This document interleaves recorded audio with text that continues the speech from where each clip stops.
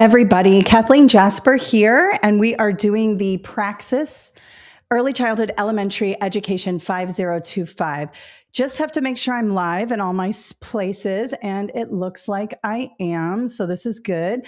Come on into the webinar. We are doing early childhood today. Anybody taking the early childhood exam will benefit from this particular webinar. So no matter where you are, you can always come to our resources and it will help you to pass your exam. So today we are talking about the Praxis Early Childhood, that is pre-K through third grade. My name is Kathleen Jasper, and I am thrilled to be here with you. For the last 10 years, I've been helping teachers and prospective leaders pass their certification exams. I just ran to my computer because I thought I had more time than I did. So I'm a little bit disheveled, but it's all good. We will get started here in just a second. Good morning, Ruth. Good morning, Susie. Good morning, Juana. We got people from New Jersey. Let me know in the chat where you're from. Now in the chat, lots of Jersey. We always have a lot of Jersey teachers. Welcome, guys. South Carolina, awesome. I have a colleague in the chat, and she will help you with the offer code that we are giving you guys today for our Praxis Early Childhood Resources. And if you have any questions, I may not be able to answer all your questions because I'll be doing my presentation. I won't see the questions, but her name is Yana, and she is in the chat, and she is wonderful. And so just want to make sure that you guys know that. Now, if you're on Facebook or anywhere else on social media, you can see us there live. And if you're interested in getting the resources that come with this webinar, there's a link in the description, and you can use the form in that link. Once you click the link, it'll take you to a thank you page. After you fill out the form, you'll get the free study guide, that's what it's called, and the webinar replay link, so you can watch it later on demand. All of you who are actually in the webinar, and there's about 50 of you right now live, we had over 1,600 people sign up for this webinar, so lots of people need help on this test. But those of you who are live today, in about 30 minutes after the webinar is over, you will receive an email from us with everything we talked about, the replay link, so you can watch on demand, you can watch it again, and any resources I talk about, and also the free study guide and some coupon codes. So just be on the lookout for that. So if your internet goes out, if my internet goes out, if something happens and you can't stay for the whole webinar, it's totally fine. Just check your email in like an hour after we're done, and you'll get everything so you can watch it again, no problem. All right, we got Louisiana, South Carolina, Georgia, Jersey, Maryland, Rhode Island. Awesome, guys. I'm so glad you're here. All right, so we are talking about the Praxis Early Childhood. This is a very popular program. We've been prepping for this exam for quite some time, and this is typically the test that teachers take who want to teach pre-K through third grade. So there's a little bit of elementary ed in there, but there's also some early childhood stuff that's a little bit different than the elementary education exam. So those of you who are teaching the little ones, so I admire you all. That's the group of kids that scares me the most. I was a high school teacher and a high school administrator. I'd rather teach the big kids than the little kids. The little kids scare me, but the big kids don't scare me as much as the little kids do. All right, so let's go through a few things before we get started. First, I want to show you where you can get our resources, both free and paid. So we do have a study guide. We have a physical study guide, one that you can touch on Amazon, and we have a digital study guide you can order on our website. So let me just show you where to get these resources, because if you are interested, you'll know where to get those. So on my website, you just go to kathleenjasper.com, and under our programs, you just click, where are you? Early Childhood Education. And when you do, you will see these two here. Now, I know some people need 5024. We're working on it. I hope to have a 5024 book and online course soon, but we don't have that yet. We are working on it. But these are the two things we offer. Now, the study guide is digital. When you order it from us, it's a digital study guide. Don't print it. That's too much ink and everything. Just go here to Amazon, just click that button, and it'll take you here, and you can get the physical book here on Amazon. It'll be delivered in 2 days. I don't recommend buying the digital and printing it. Now, we are offering a discount today for everybody attending the webinar. It's in the chat. My colleague will put that discount code in the chat. And you can use that on our website. Unfortunately, you can't use it on Amazon because Amazon is the publisher and they don't let me put discounts on there. I have to change the price and go through this whole thing. And it's really problematic. So if you want the physical book on Amazon, it's going to be full price. But if you want to do the digital, you can do that here on my website and you're going to get a 20% off coupon. So totally worth it. Now, the other thing we have are the online courses. Now, people find a lot of value in this online course.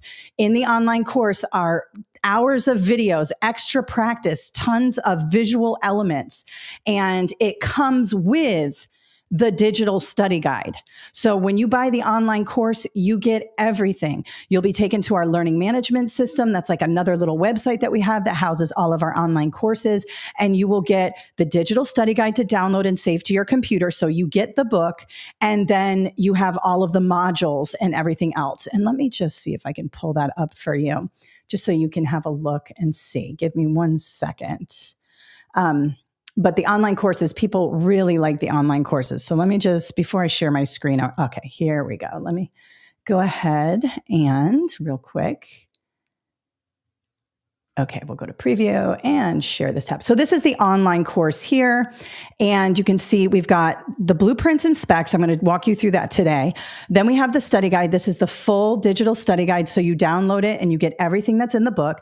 And then we have all of these modules here for the reading, writing, the literacy section. There's some drag and drop, things here. There's different elements. We've got flashcards and things like that. And then of course there's video and, there's also a 2-hour webinar I did a long time ago and people love this 2-hour webinar right here. It's from back in the day. And people love this. So I left it in there. You can use it as an audio course or whatever. So this is really helpful for people. And remember, when you buy the online course, you get everything. So you don't have to buy both and wait for the offer code. You'll get 20% off. Okay. Now, I just wanted to show you that. Let's see here. Stop sharing. Just wanted to show you that as we move forward because some of you want more. Now, some people use our free stuff. Like today, you'll use this with the free study guide. The free study guide is an abbreviated version of this. It's just a little bit with some practice test questions. But some people use that and they pass. We have tons of people who just use our free stuff and they're winning. So whatever you decide, Now, somebody's asking, what's the difference between the 5025 and the 5024? Okay, I'm only talking about the 5025 today. I won't be covering the 5024. They're just different Praxis exams for early childhood. Here's the deal. Every state is different. And so ETS, which is the company that makes the Praxis exams, they make all different tests depending on what states want. So some states want you to be schooled in literacy, math, social studies, science, and like the arts, fine arts. They want you to take this. Other states want you to be proficient in early childhood development. The 5024 is early childhood development. It's very heavy on the developmental skills of students. This is more content. This is more like, do you know your elementary science? Do you know your social studies? Okay. That's the difference. Okay. So good question, Marie. Roxanne, your online course is fantastic. Oh, I'm so glad you love it. Yeah, I love doing the online courses. The book is excellent. Ruth, thank you so much. All right. So we've got Yana in there and she is answering any questions. You can go ahead and if you're having trouble seeing me, just log out and log back in. Just shut down your browser and try it again. And usually that works. Okay. All right. Justine is asking any information on the foundations of reading tests. Okay. I have a whole teaching reading program. Most people use our Praxis teaching reading for that exam. They're very similar tests. They cover the exact same things, just in a different order. And so if you want that, you just go to our website for teaching reading. And I just released a new audio course for that people really like. So at the end of this, I'm going to show you some new resources that we have. Okay. All right. How long does the 20% offer code good for? It's good for whenever. I should make them expire, but I don't. So you can just use it whenever. I just appreciate you being here today, Shay. So thank you so much. Okay. If we have the book, do we get access to the digital version? Okay. Here's the thing. If you bought the book on Amazon, and you decide today, hey, I want the online course, you can send us an email with a screenshot of your purchase. Don't just take a picture of the book. Some people just take a picture of the book and they're like, see, I have it. We need the purchase that you purchased it from Amazon. Make sure your name is visible. And we will send you an offer code that takes the price of the book off the course, because the course comes with the book. So we like to say, if you change your mind and you want the course, we'll send you an offer code and you can use that. And we're here today. If you reach us after hours, we'll get to you tomorrow or later on tonight when my customer service people come on. So just be patient there. We'll be here today for a little while, but and we'll send you an offer code. You apply that and it'll take the price of the book off. Okay. So a lot of people like to switch. They're like, oh, I got the book, but now I want the online course. So that's good. Okay. All right. We got like 110 people in the room. Awesome. We got a bunch of people on Facebook too. So this is great. Can this book 5025 be used in New Jersey? Yes, Marie. New Jersey uses the 5025 to certify their early childhood teachers. But here's the thing, guys.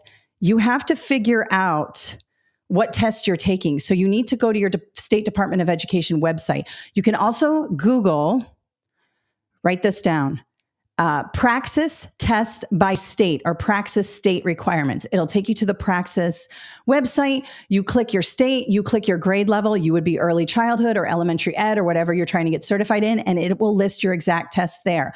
Don't just wing it and say, oh, I think I have to take this test. You don't want to spend money. You don't want to study for a test you're not required to take. Every state is different. So make sure you're on the lookout for that. What if you bought the digital version and want the online course? No problem. We'll look you up, Sharon, and we'll see that you bought the digital version and we'll send you an offer code. Just send us an email at info@kathleenjasper.com and we'll make that happen for you. No problem.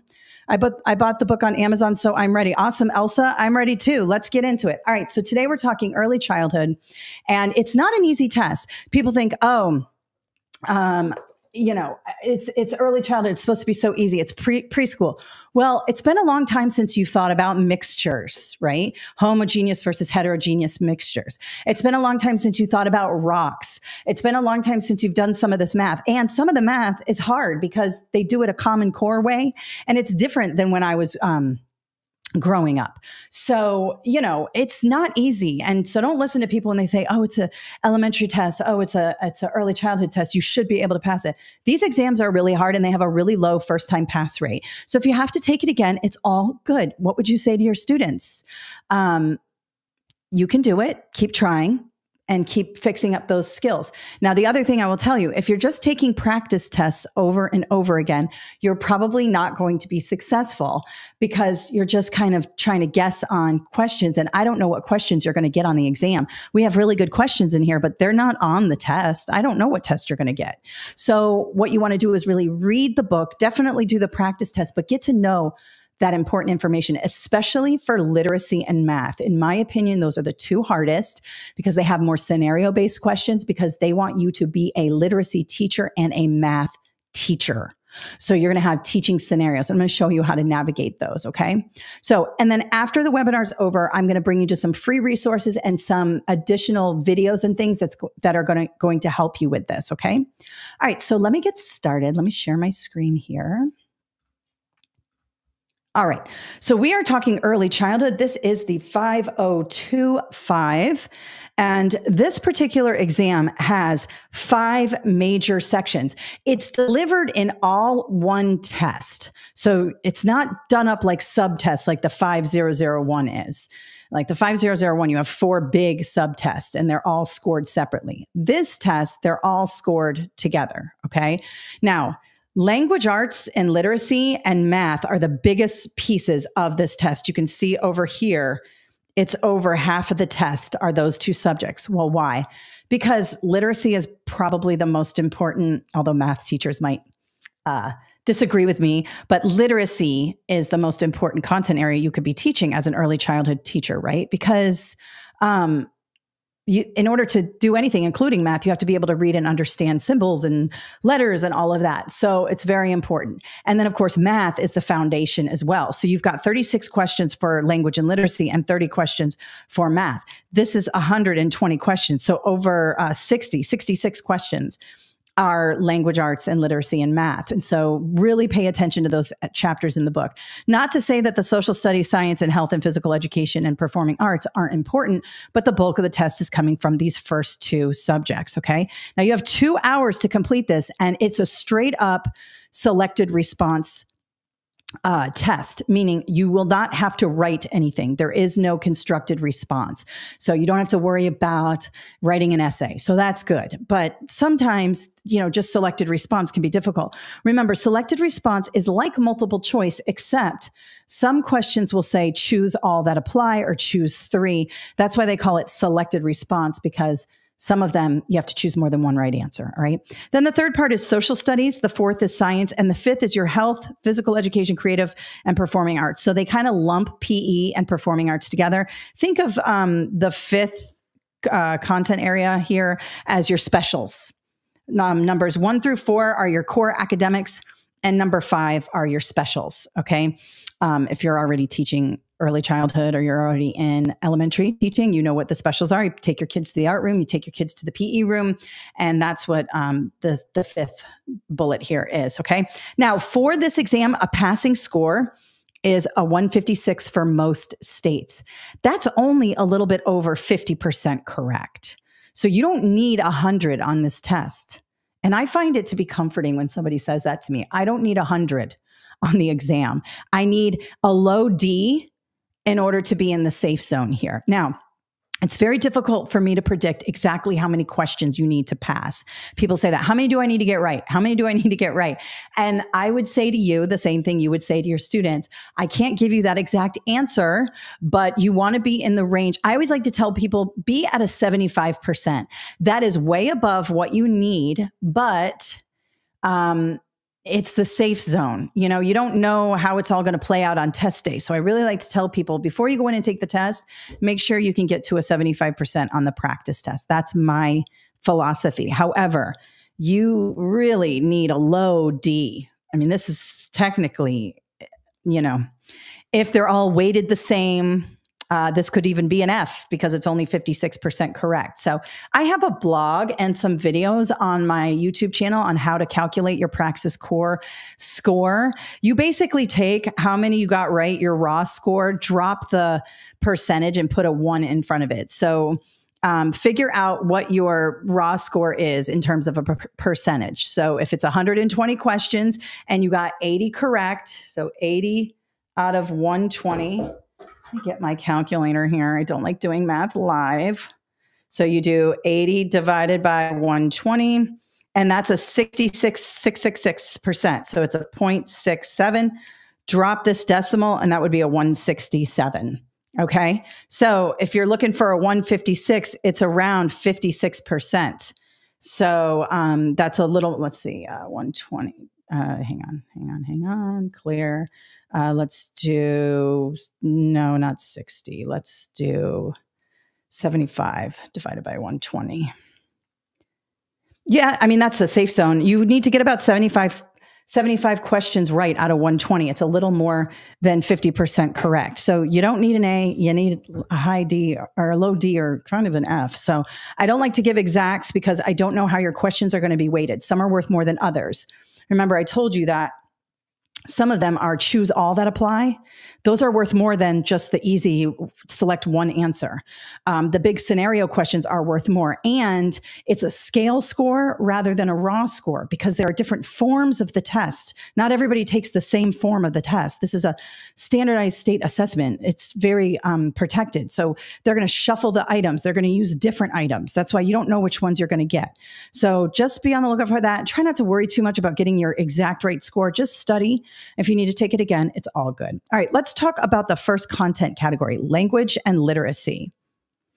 All right, language and literacy, you're going to see things like this. So it's going to be about phonemic awareness, phonological awareness, reading, spelling, phonics, all of that.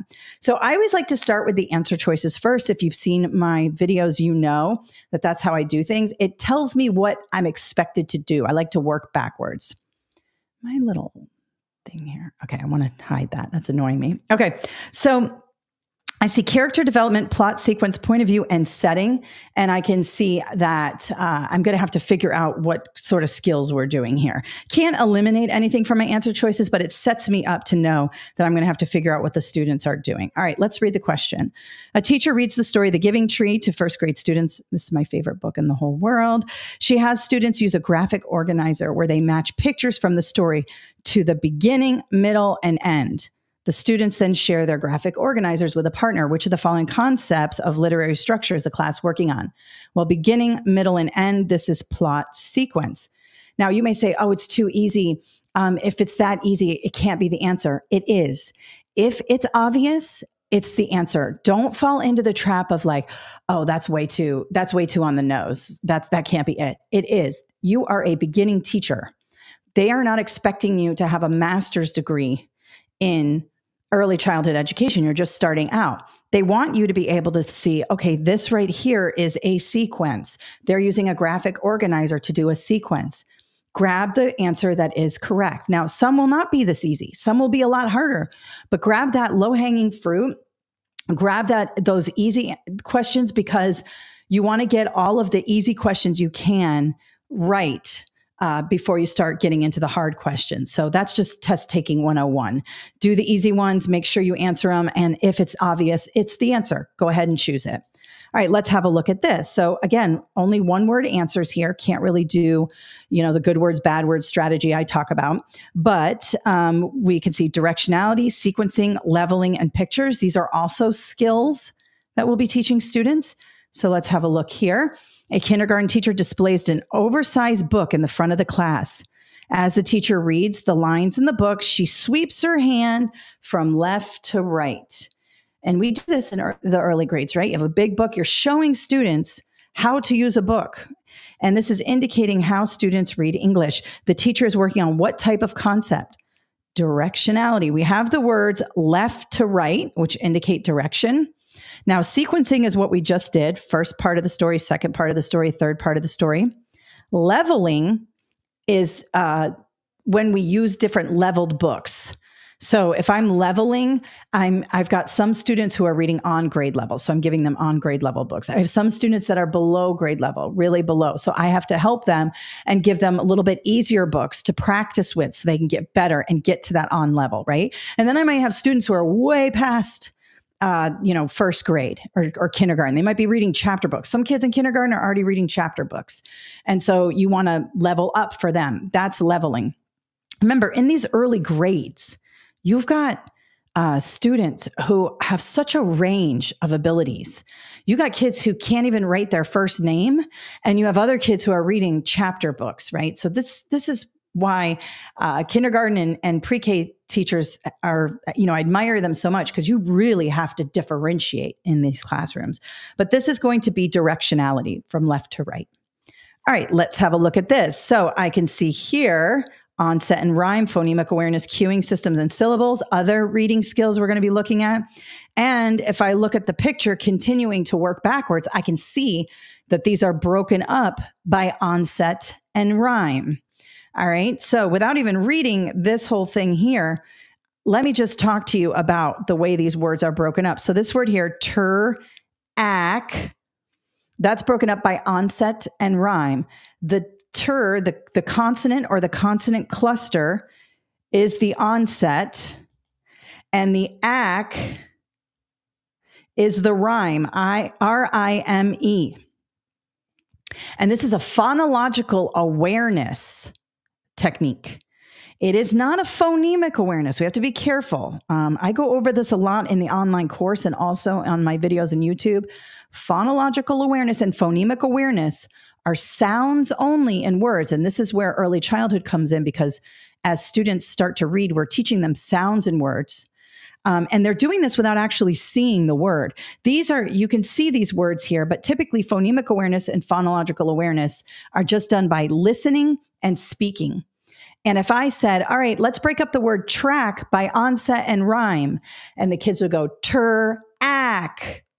They know that the onset is the beginning consonant or consonant cluster, and the rhyme is the vowel and then the consonants that follow the vowel here. Now, if it were phonemic awareness, it would be individual sounds. T, k, or the K sound, I should say here, right?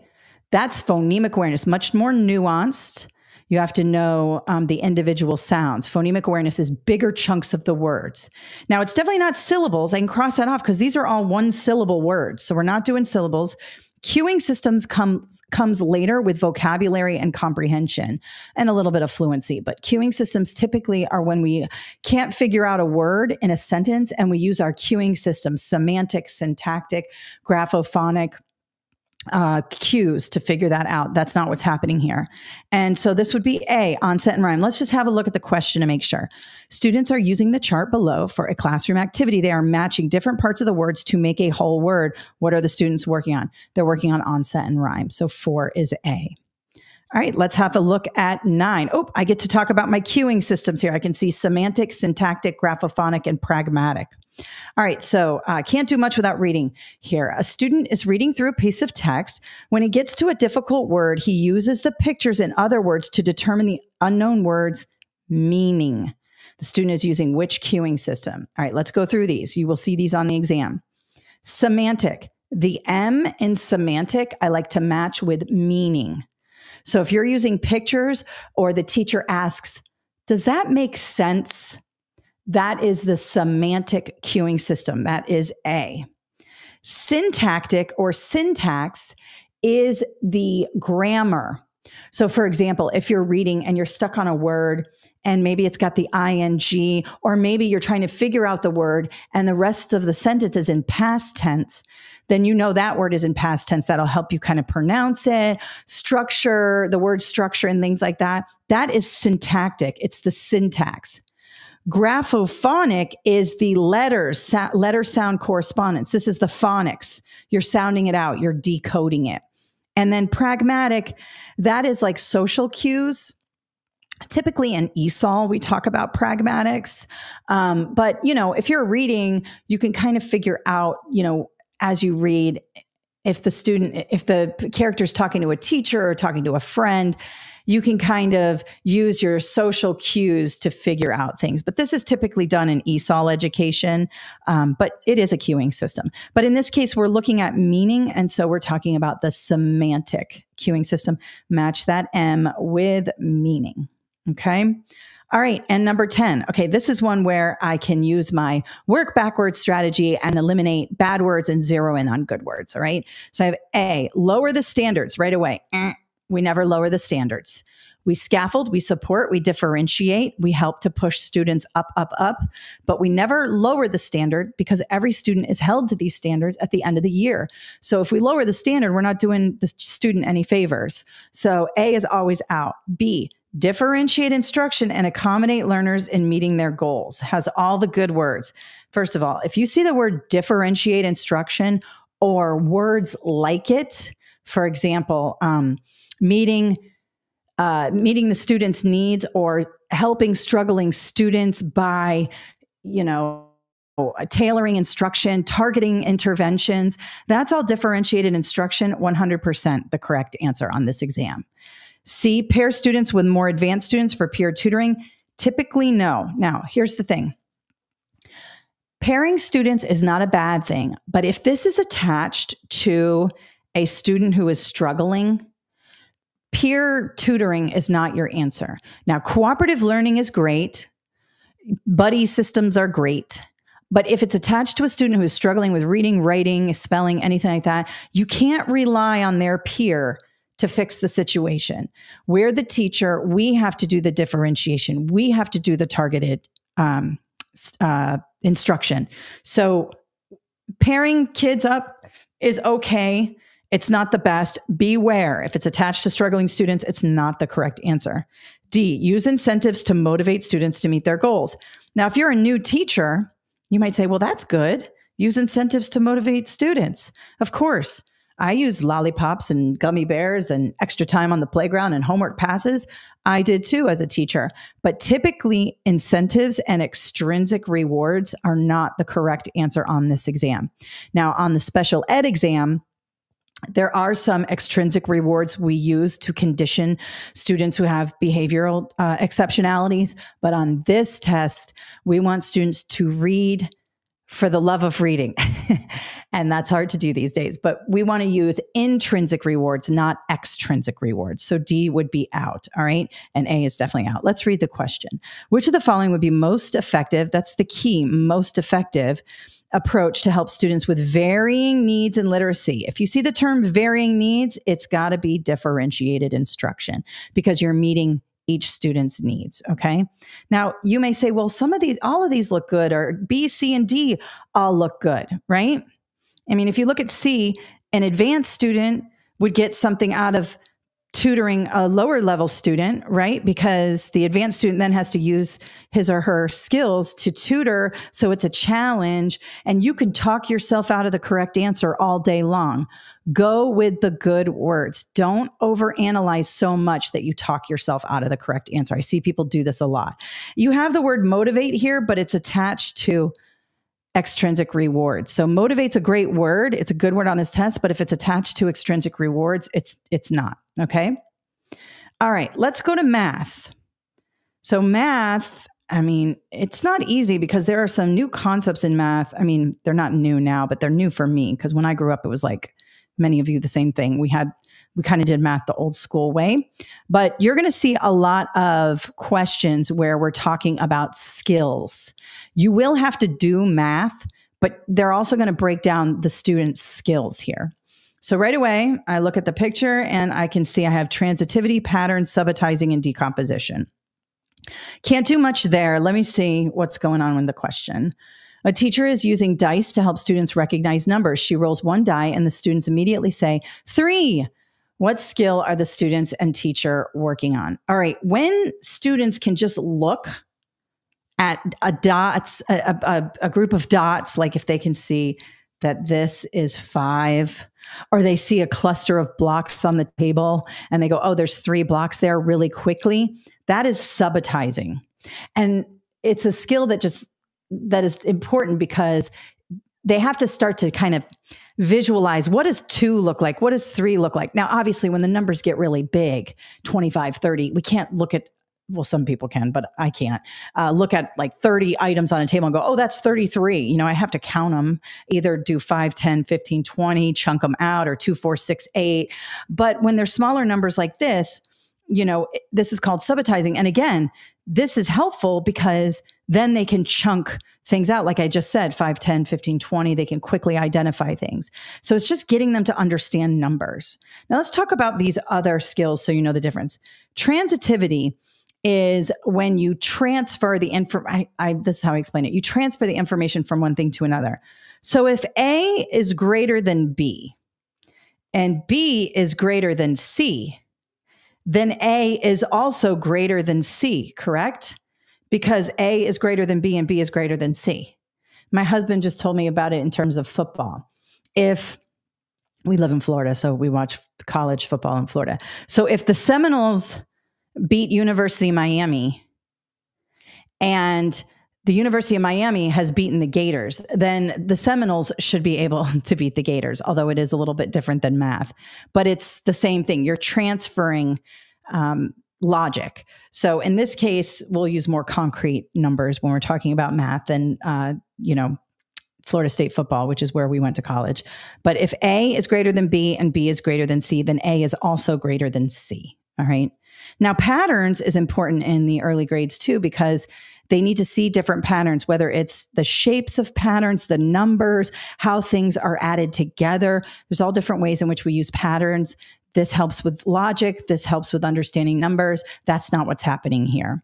And then decomposition is when you take a number like 360 and you go 360 and 0 in the ones. You're decomposing it based on place value. All right.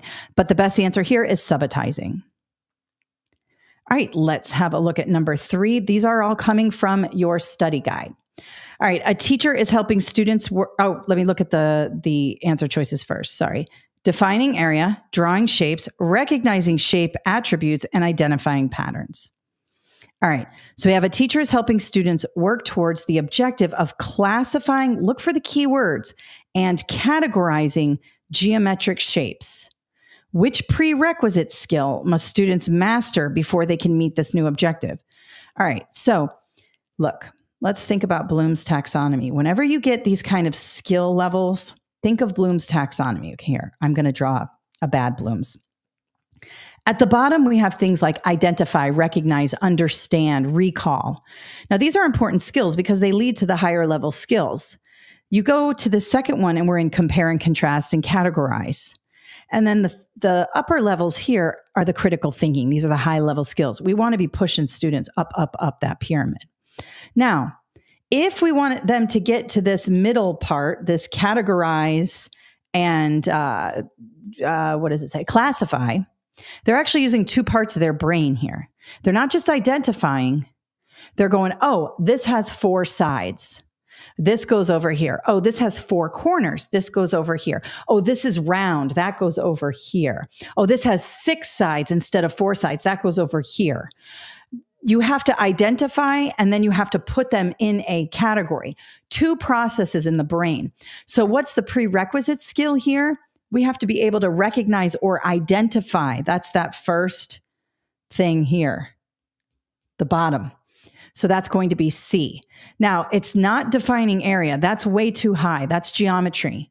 Drawing shapes, I mean, that could help, but really what we want is students to identify shape attributes. Does it have corners? If yes, then it goes over here. If no, then it goes over here, right? It might be a circle. It might be an ellipse, all right? How many sides does it have?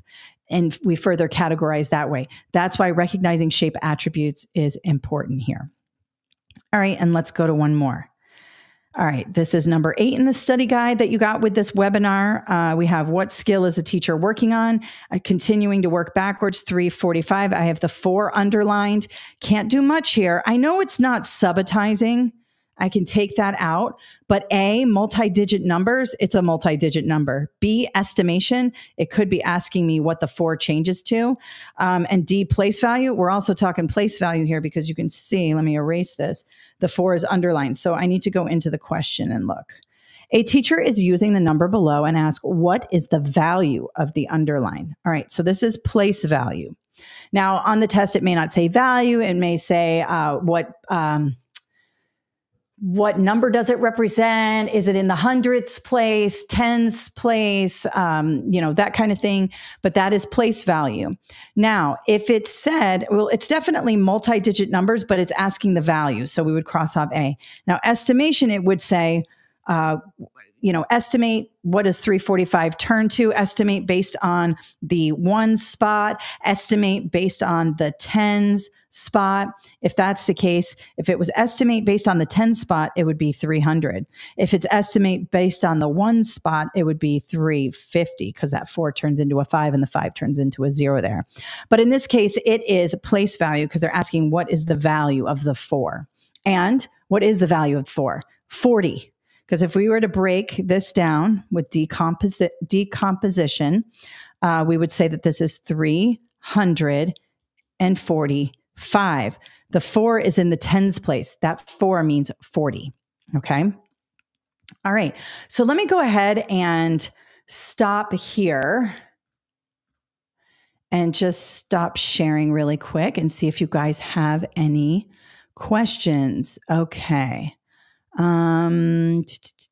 Let's go. Yep, I made a 140 the first time. Maryland passing is 154. Will you do a live video on the 5901? I have a ton of videos on the 5001, which is the same as the 5901. Check out my webinars on my website. I have the 5001 that covers everything on the 5901. All right. However, the score I needed was at least a 197. I scored a 150 before I did not pass. How is this going to help me?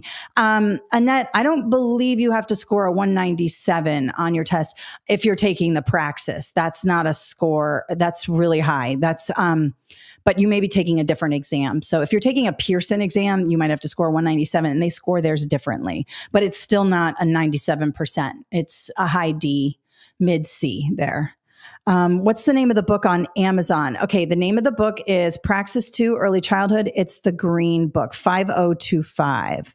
How do I know the passing score in New Jersey? Just look up Praxis scores by state. And there will be a table there. You can click your state and it'll tell you the scores. Okay. All right. Hi. If I get the course that is included in that, will I have mock tests? It's the practice tests that come with the book. So there's 2 full practice tests, I believe. So that's 240 practice tests just there. And there are practice test questions after each section in the book. Let me show you real quick. Let's just do this really quickly. Okay, let me show you what's in the book. So this is the book. It's digital, but if you get a physical, obviously it's going to look like this. All right, and let me just go over here. Now, in the digital book, it'll look like this, your PDF, and the table of contents is hot, so you can click around the table of contents. Now, after each section, and this is the paid study guide, so you didn't get this with the webinar. This is the bigger study guide. In each section, you have 10 practice questions just for language and literacy. So let's go there. You can see here, I used one of these for the free study guide, but you can see that there are 10 questions with detailed answer explanations, okay? So that's for language and literacy. You have 10 questions. And then let me go back here. We have all of the information, tons of information for language and literacy. So anything you could want or need, I make sure I cover everything in the test specifications. It tells you everything you need to know about early literacy and things like that. Writing, early writing, all of that, okay? And then there are 10 questions after that. The same with math. Let's go to math. Mathematics. We start off here and we go through all the prerequisites kids need, all of these different shape attributes, things like that. Then we get into numbers and operations. There's actually a lot. I mean, some of this is really complicated in my opinion. It's not easy. And then at the end of math, let me not make you dizzy. Let me go over here. There's also embedded questions for the math inside the book. And then at the end of the math section, there are 10 math questions just for that with detailed answer explanations. And then it goes into social studies. And again, everything you could possibly need to know for this particular test in social studies, because I follow all the test specifications. We've got maps and timelines and, branches of government and things like that. And then at the end of social studies, we have a full, or not a full, 10 practice test questions.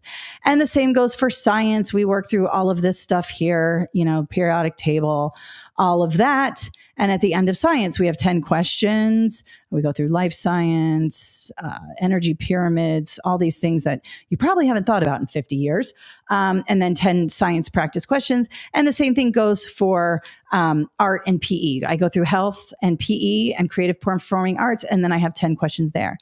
Then I have a quick reference guide, which is the good words list. So you should be thinking about these words on the test and bad words to avoid in your practice test questions and on the test. And then I have some other things, especially for assessments. I have a lot of information on assessments. You're going to need this for the early grades. I have this in all my books.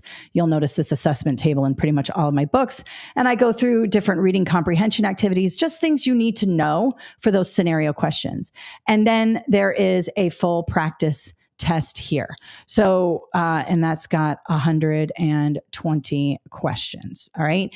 And then, some resources and stuff like that. But that is going to help you. So there's 10 questions after each section, and then there's a full practice test. Okay. So I hope that helps. Does the Praxis teaching and learning necessary for early childhood certification? Z, it depends. Is the PLT necessary in your state? It might be. I have the 5621 PLT, and I'm doing a webinar for that in a couple of weeks.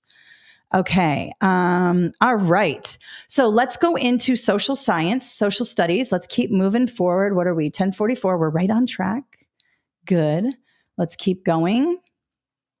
All right. So we're in social studies. Here's what a social studies question might look like. This is number 6 in your free study guide. I'm just doing a few questions here from the study guide that you have. So you'll want to do all of them, but I don't have time to do all of them today. So I'm just going through a few. Now with social studies on this exam, this is where the child development questions come in, because anthropology, psychology, those types of Content areas are in the social studies domain. And so along with the 3 branches of government and geography and econ and all that, our early childhood level, you will have questions about child development. So let's have a look at number 6. Students in a first grade classroom are sharing their tools during an activity. They also clean up after the activity as order, a task they have practiced several times before. They understand that when they work together to learn and then clean up, they will have a positive experience in the classroom. This is an example of, this is self-efficacy. All right. Self-efficacy encompasses a lot of things, but one of them is we work together. We're all, I have to contribute to the class as well. I'm important. She's important. These are things we have to teach the little ones because they're so egocentric that, and it's normal for them to be egocentric. They don't understand empathy yet. They don't get that.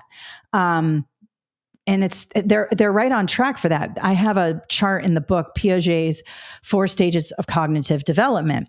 They are still at the early stages of cognitive development. They're very egocentric. And so we have to say, like sharing is caring. Let's clean up. And we have to show them that it's important, right? So this is called self-efficacy. Now, self-pacing is a kind of a nonsense word here, but that would be, figuring out what our pace is and just moving through tasks and things like that. Self-esteem and self-actualization actually come from Maslow's hierarchy of needs. Now, Maslow's hierarchy of needs, there are 5 levels. The bottom are our physiological needs: food, water, shelter. If a student if a student is hungry, hasn't had anything to eat, if a student does not have a home, maybe is experiencing homelessness, those types of things, this bottom foundation is not being met. Therefore, the student's going to have a very hard time doing your assignments. If they're hungry, if they're tired, if they don't have a safe place to sleep, they're not ready. They're not going to be motivated to do the work. Then we get up in here where this is safety and security. So they may have a home, they may have enough to eat, but it may not be safe where they live. Or, they may live, there's all kinds of things that shake our safety. Also health. They may have poor health. Again, they may have this bottom rung. That's good. And then they move to here and they may not have that. Then this one is love and belonging. So love and belonging is like why we stand by our doors and say, good morning. Thank you so much for coming today. I'm so glad you're here. You're such an important part of my class. This actually goes with self-efficacy and also self-efficacy because we want to feel like we're a part of something. We belong. Now, self-esteem is actually this tier right here. Self-esteem is when students have high self-esteem, especially at the younger levels, they will take chances. They'll try new things. They'll put themselves out there. If there's a difficult math problem, they'll try it. If they have low self-esteem, they won't do that. So that's why I want to make sure they have that self-esteem rung. And then up here at the very top that we are all trying to get to is self-actualization. I mean, even as adults, this can be difficult to get to, even with all the resources, all of the love and belonging and esteem and safety and food, water, shelter. Self-actualization is, what does it all mean? Why am I here? What is my purpose? I mean, I think like we're all trying to get there. And some days I'm there and some days I'm not. But that's the Maslow hierarchy of needs. And that's in the book. And I have this in the PLT as well. But this number 6 is talking about self-efficacy. All right, let's have a look at another one. So we're talking about democracy. Let's have a look at the answer choices. Have students work in cooperative groups to vote on classroom procedures. Okay, a couple things I like about A without even reading the question. Cooperative groups is a good word depending on what we're talking about, but I like it. And then to vote on classroom procedures. Procedures are very important in the classroom, whether it's early childhood, kindergarten, first, second, whatever, all the way up to high school. Procedures are so important. And to vote on these procedures helps to give students autonomy, and they're more likely to follow those expectations and procedures. Now, can you vote on every single expectation you have in the classroom? Probably not. And can you lead students to vote to the one that you want them to do? Yes. But voting on this and using a democratic approach is really, really good. So I like A. B, have students work together to complete tasks. All right, that's good too. It's not as good as A, but I like it. C, show a video about how a bill is passed. No. Videos are great. We got to be careful in social studies. A lot of times we rely too much on video. We don't want to show a whole video, pieces of videos, okay, to support the overall learning, but show a video is usually not the right answer on this exam. Have a guest speaker present information about democracy. A lot of people like the guest speaker thing. Guess what though? A guest speaker is just a lecture. It's just a different person lecturing. They might pass around some artifacts and some rocks or whatever, but it's still a direct instruction lecture format. So not the most engaging. So I'm between A and B. Let's have a look at the question. Which of the following is the most effective activity to demonstrate democracy? Well, democracy means vote. And remember, even if it's obvious, it's the answer. So go with the obvious. All right, let's go to science. These are some concepts you may not have thought about in a while. This is number 1 in the science for the free study guide. All right, right away, this stands out to me. Curiosity and inquiry. This is what we want students to be in science. We want to promote curiosity and inquiry. We want them to ask questions. We want them to hypothesize. We want them to test. We want them to experiment. And we have to show them how to do this. And so if I'm talking science and I see curiosity or inquiry, it's probably the right answer. I'm circling it. Diligence and perseverance, great skills, science, curiosity, and inquiry win. Skepticism and cynicism, we don't want them to be cynical yet. They have lots of time in their life to be cynical. Do we want them to be skeptical in science? Yeah. That's why when we make an experiment or we do an experiment and it goes in our favor, we have to be skeptical. We have to say, let me test it 5, 6, 700 more times before I believe it. So skepticism is good. Cynicism, that's not good. We don't want them to be cynical. And D, interest and happiness. Well, do we want them to be interested and do we want them to be happy? Sure. But curiosity and inquiry is better. Number 1, which of the following is most important? Most important in science? Curiosity and inquiry. Remember that for the test. You will most likely have a question on that. Number 4. Which of the following has an open circulatory system? Okay, this is one of those, quote, easy questions that you may not know because you haven't thought about it since you yourself were in, first grade or second grade, okay? So let's go over it. First of all, let's just do a quick strategy. Think like a test maker, okay? I always say that. Think like a test maker. Cows and humans are both mammals. So if I was stuck here, I might, and because there's only one correct answer, I might cross those out right away because they have some similarities and I can only have one answer. A cow is a mammal and a human is a mammal. And then we're left with fish and grasshopper. So I just increased my chances by 50-50. So that's a little testing strategy, right? But let's talk about open circulatory system versus closed circulatory system. So in an open circulatory system, there are holes in the organism called spiracles, and the air just comes in. The oxygen just comes into the body, all right?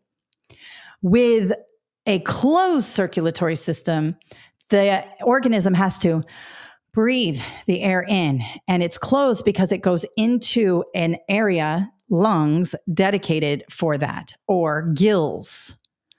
So a fish, a cow, and a human all have closed circulatory systems, meaning they use lungs or gills to process oxygen. A grasshopper has an open circulatory system because the oxygen just comes in the body through these tiny holes in the body. So that would be D. But even if you had forgotten that, you could at least get down to 50-50 and then grab what you could there and hopefully get it, okay? And they'll do that sometimes. A lot of times they'll have like cow, human, dolphin, right? So they may say dolphin, and then you would know C, B, and A are all mammals. Let's go with D because it's so different and you only need one correct answer. That's one way to do it. I'm not saying it always works, but that is a test strategy that will help you. All right, let's have a look at the answer choices. These rocks are very pretty. I like this rock better than this rock. This rock feels smooth and this rock feels rough. I have rocks like this in my backyard. Okay, can't do much there. Let's have a look at the question. A teacher brings in different types of rocks for students to pass around and make observations. All right away. I guess pretty is an observation. I like this rock better than that rock. Not really an observation.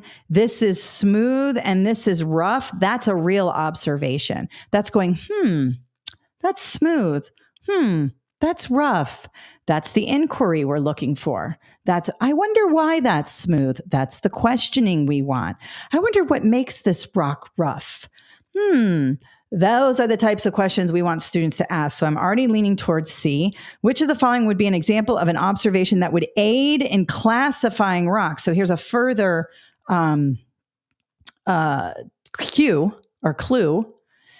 We classify rocks based on hardness, and smooth versus rough is one of those attributes. So C looks great. D, you can't classify them based on your backyard.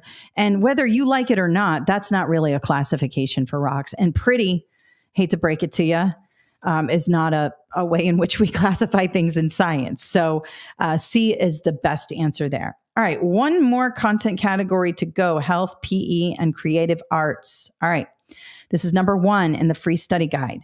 Here we go. A, B, C, and D. Read a play to students and analyze each character. Okay, I like the word analyze. That's a high-level skill. We always want to be helping students towards that. Remember, I talked about Bloom's. We want to be up here. We want to move them up towards the Bloom's taxonomy at the top. So analyze is critical thinking. I like it. I'm going to leave it. Right now, it's in the running as my first place. B, allow students to dress up as their favorite character and act out a scene in the play. All right, remember, these are little kids. Play is important. And I argue that play is important for everybody. We all need a break. We all need to play. We all learn through experimenting and trying new things and stuff like that. So A and B right now look good. I have to wait for the question, but right now A and B are my front runners. C, have students read a play in cooperative groups. All right, you might like this cooperative groups, but just to read a play, these are little kids. This isn't really developmentally appropriate. We're talking about pre-K through 3rd, read the whole play in cooperative groups. I don't know if I would do that. D, have students listen to a play in their listening center. Okay, it's not bad. It's not great. A and B are better. Okay, I'm going to cross those off. Let's have a look at the question. Which of the following activities would support dramatic play in a classroom? Well, analyze is great, but we're looking for dramatic play. Dressing up is dramatic play, making B the correct answer. Don't talk yourself out of it. Go with the obvious. All right, let's have a look at these here. We have hopping, writing, sewing, drawing. Can't do much. Let's have a look. I see gross motor. Which of the following activities would increase students' gross motor skills? Gross. Those are the big movements of the big parts of the body, the torso, the arms, the legs. Writing, sewing, drawing are fine motor skills. Those are the little skills in the hands. That's the fine motor skills. Hopping is gross motor skills. Students get their gross motor skills first. They can move their body before they can pick up little things, right? Have you ever seen a baby like try to pick up a Cheerio? It's so funny because they're working on those gross motor skills. But they're fine motor skills. But this is asking for gross. This is the big stuff: hopping, skipping, jumping, running. Writing, sewing, and drawing is fine motor skills. And the last one, nice scenario. Let's read the questions or the answer choices first. Model different scenarios of the game. Model, good word on this exam, especially for little kids. Anybody needs a good model. We all need to be modeling. So this is part of explicit instruction. We're modeling. I like it. B, give students a handout to accompany the rules presentation. All right, they're pre-K 3. A handout, I mean, maybe. I like A better. Modeling is better. C, ask the assistant principal for help. Nope, never the right answer. The assistant principal is busy. I assure you, I was an assistant principal. I didn't have time. I was certainly there to help teachers, but you got to figure it out on your own in the classroom. That's part of it. So C is out. D, start the game with no rules because the students aren't ready yet. Nope, that's lowering the expectation. That's another word for lowering the standard. We don't want that. A looks like it's my answer, although B is okay. Let's read the question. Mr. Rodriguez is a pre-K PE teacher. He is having a hard time getting students to understand the different rules of soccer. He has told them over and over, but they still do not seem to understand. Isn't that the thing we all say? I told you this 100 times, right? What can Mr. Rodriguez do? Model. I talk about this a lot. Modeling expectations, modeling what you want students to do. If you have a set of expectations for your classroom, you should be demonstrating how to do that. Okay, boys and girls, this is how you walk into my classroom. You know, after you've gone through it, you say, everybody watch me. This is how I do it. Walk in the room, you put your backpack down, you pretend like you're the student, you model. If you have a new activity you want students to do, you show them, you model. Model is so effective. We use it in reading, writing, math, everything, expectations, behavior, all of that. Model, model, model. A is the correct answer. Be on the lookout for the word model in answer choices because it 99.999% of the time is going to be the correct answer. Okay. All right. We have so many people on here today, 125. That's insane. All right. I'm so glad you guys are here with me today. Let's see here. In my first test, I saw 3 more questions about body systems. Yeah, you'll get, it might be open circulatory, closed circulatory system, warm-blooded versus cold-blooded. You might have skeletal systems. I cover them in my book.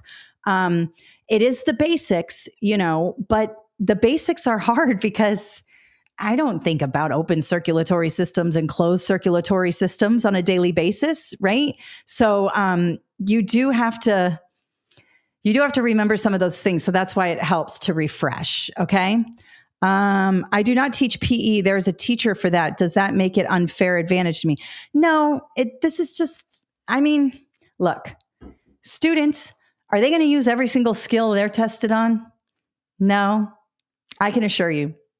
You will probably never use most of the algebra that you are required to do in order to graduate high school. I mean, that's the way it is, right? So it's just the test. Try not to overanalyze. If your state is requiring it and you want to be a teacher, you got to do it. I'm not saying it's fair. You know, it's very pricey. There are things I don't like about the testing industry, but it's just the way it is. Okay.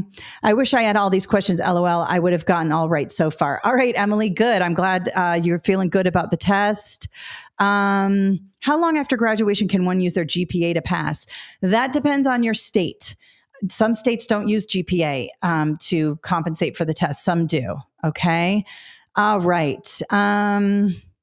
This is so helpful. I'm going to purchase the book. Awesome. Is there a webinar for Praxis reading, math, and writing? I'm not sure. If you're, Darlene, if you're talking about the Praxis core, I have that already. And I'm doing another one in a couple of weeks. So I just did the promo videos for that. It's actually in May, but I already have a pre-recorded. Let me show you where to get more webinars. Let me show you that, guys. So we have more free resources. So on my website, go to free webinars here, click that. And some of you were asking, now these are the upcoming webinars I got. This one is today, early childhood.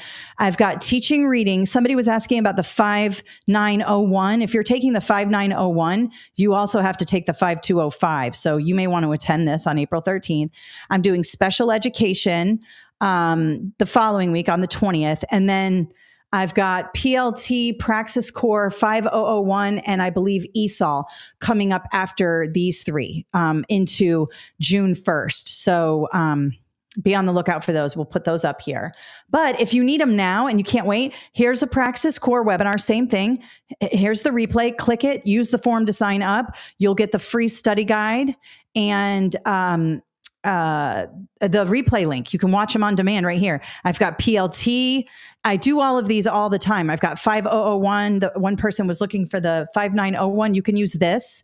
Just skip there's an ELA section in here, but it'll help you anyways with your teaching reading test. I also have a couple other things here. This might help you how to lesson plan. I do these webinars at the beginning of the year. I'm going to do them again over the summer. This one's for classroom management. This one's really good. A lot of people liked this one. I go through how to establish a classroom management plan that works. Teaching reading. I've got my ELA. This is secondary education. So if you're taking the 5038, 39, or 5047, this is middle school, English language arts, and high school. And then I have 7811 and 5006 here. So if you need more, go to my webinars page. There's more free stuff, more free study guides there, and that'll help you. Now, also, I have a YouTube channel that is really helpful. And there are so many playlists here. So of course I have latest videos I publish here every week, sometimes multiple times a week. I publish shorts too. But here's how to write an essay. These are my live subject area sessions.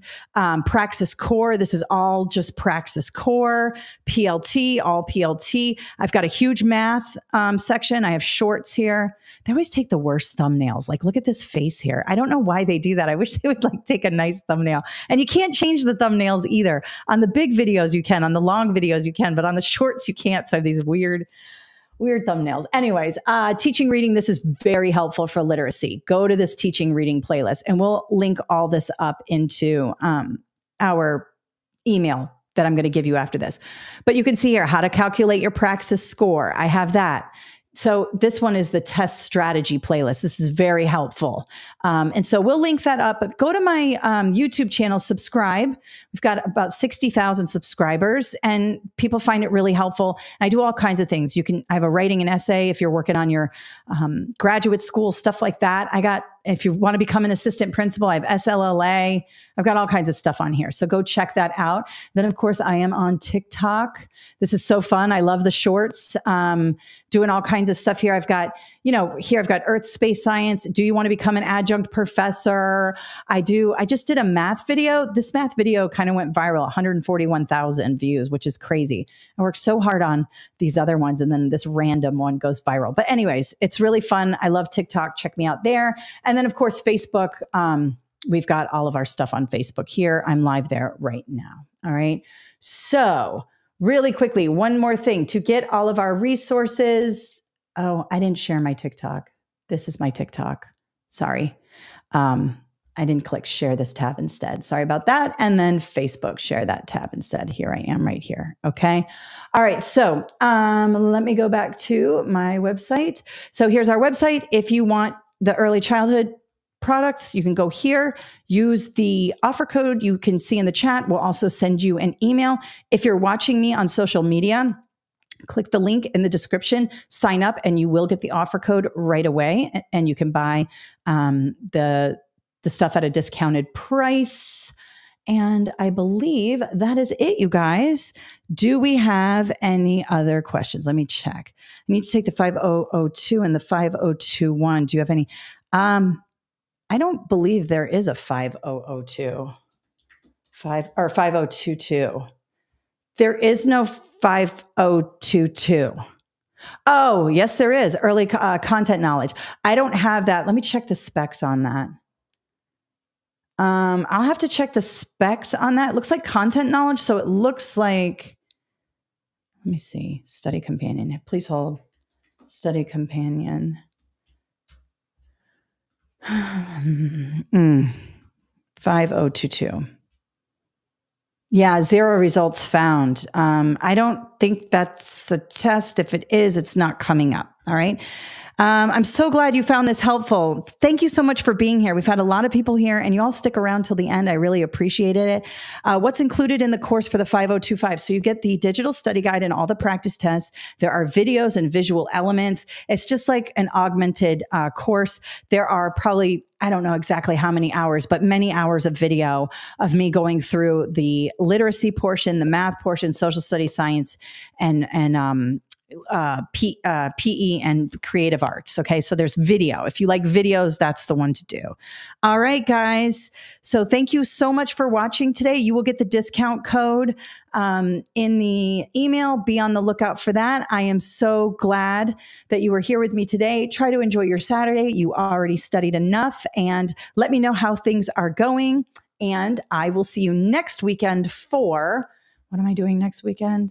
Teaching reading, right? Teaching reading, 5205. That's a good one too. If you are struggling with the literacy section or struggling with any like English language arts, elementary ed, the 5205 is just really packed full of information there. So don't forget the offer code, and